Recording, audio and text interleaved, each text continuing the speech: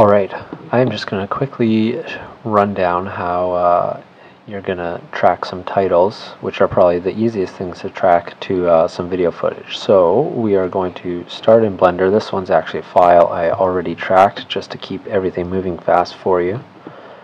So imagine this is, your default cube is here already removed, and next we're going to go to motion tracking. Now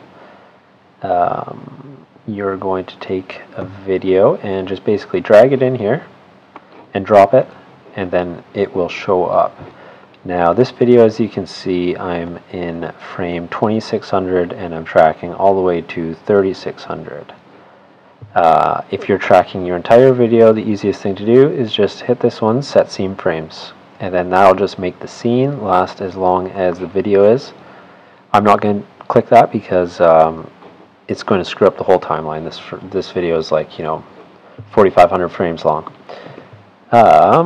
So then after that, now this is what it looks like with all my tracking points on it, and there's actually tracking points for already different sections of this video, so it looks pretty messy right now. But what you're going to do is I like to just go detect features, but before I do that, I will go into extra settings. Depending on how your camera is, how sharp it is, and all that, you are going to find certain settings here that you like and certain things you don't like. So typically I like to drop the correlation. That just means it'll find more points than if it's at like 0.750, which is what it starts at. And I like to up the pattern size a little bit. Search size, I don't like it to go too big.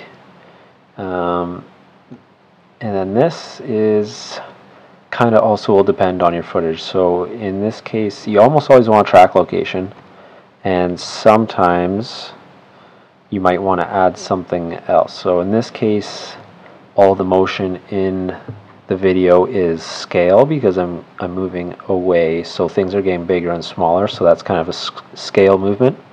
So I'm going location and scale, and that's just going to help me get a closer, better solve. Personally, I like to go with previous frame just because I find it loses the point less often. When I'm on keyframe, the point it's tracking doesn't always match by for the entire duration of the video, so at least if it's always tracking the most previous frame, then it does a fairly okay job of holding on to that point. So after you get these points, these things the way you want them, you're going to go ahead, hit detect features. That's going to put a number of features here. Each one of these boxes is going to be tracked, and then all I do is I hit forward. And so in this case, typically you start from 0, so you hit forward, and then it's just basically going to run through, and it's going to show you all the points as they move. And then occasionally you'll lose points, or things aren't visible, or they don't make it all the way to the end of the video. So what I do is I detect features one more time and run it backwards, and then that'll detect all the points backwards. And then you might get something sort of like this. So this shows all the oh, here we go. That's for another part of the scene. So here we are right here. So this is a fairly steady motion throughout this video. Sometimes you get some big jumps. This is a graph for basically each tracking point you have. So this one, fairly steady, as you can see. Everything's pretty bunched together, so that means every point is kind of moving in a similar motion. When you're moving through a scene and you have different things moving at different speeds towards the camera, you're going to get a lot more variation in what's happening here. So this is kind of one of the easiest scenes you can really track. I'm basically, the camera's moving on a single axis, and it's just, basically the z-axis moving straight up from the roof. So very easy to track. Anyways, after that, you will want to go here, pick your keyframes. I don't know necessarily always how to pick a good keyframe. I typically just choose by, where is the most important part of my animation going to be. So in this case, firstly I always start, I start the track a few seconds early in the video. So in this case 100 frames or 3 seconds, about that. So within about 3 seconds is when I really want the key parts of my animation, and then for about 4, 5, 6 seconds it's going to run for. So that's the bulk of it. So I have these 2700 to 2900 are my keyframes. And your keyframes are actually fairly important. It's probably smarter for me to know more about how to choose them, but anyways. After that, you're going to hit solve camera motion, and then you will, the computer's going to do its thing. It's going to say tracking points, whatever, or solving camera motion, blah, blah, blah, and then you're going to come up with this solve error. So 1.18, not perfect, but it's also not bad. It's going to definitely do for these purposes. And after you have that, you're going to basically want to set up your scene. So this is a part of the 3D window, and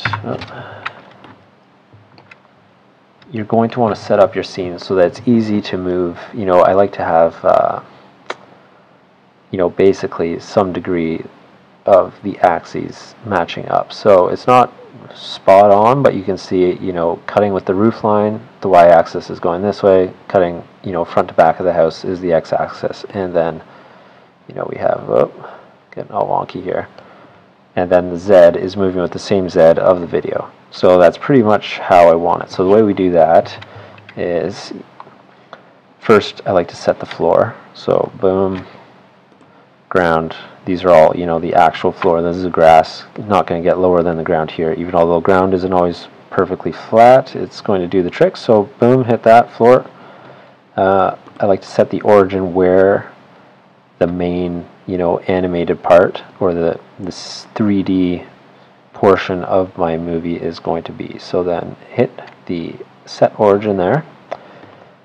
And in this case, I want to set the x-axis, so it's moving more or less up and down. So I probably hit this one, set x-axis, and then I probably hit one right about here or here and set y-axis. And then I always pick two that are semi-close and go set scale, and this way it just makes, all of the empties that are on here a little smaller and smaller and easy to work with, and see, what's basically happening behind.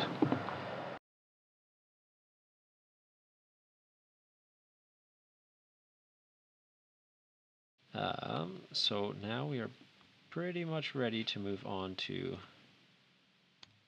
the regular stuff you're used to.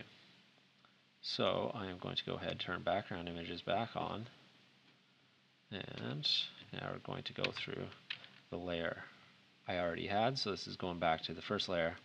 So what I did was I built a copy of the roof because I'm going to be projecting real shadows from my CG version, my 3D version, and this is my text.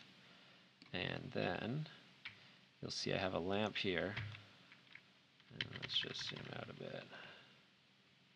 Oh, I'm not going to be able to see it.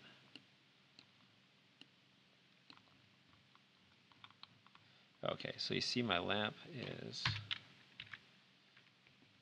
almost dead center to the camera and behind it. So when we look here, that's almost exactly where the sun is in the video. So it is projecting forward, so that would make the sun back here. And it is, let's see, like this. And it is, projecting basically this way. So I am, doing what I can to get almost the same shadows projected onto the roof as they would actually be if the text was there in real life. So that is pretty much how the basics of tracking text is going to go. And then after that, it's all about, picking the right materials. You get your lighting down. That's one of the major things if you want to make something believable. And yeah, you are pretty much good to go. Oh, one thing I forgot to mention. After we do the solve, do the set scale, all that. Set as background, that's what's going to make sure that the back of the camera has this on it. And setup tracking scene is going to just automatically kind of put, I'll do it again actually, because I can delete them. See, it just puts this plane in here. Sometimes it puts a box. So we're just going to get rid of that for now. It just kind of sets something up for you to start working on. And that is basically how you track some titles in this case. And it's really kind of cool effect for any kind of video you're working on. I'm just learning it, but I figured I would share what I know. Took a little bit of trial and error to start getting them the way I like them, and still a little practice to go, but enjoy and have fun with it. Thanks for watching. Bye.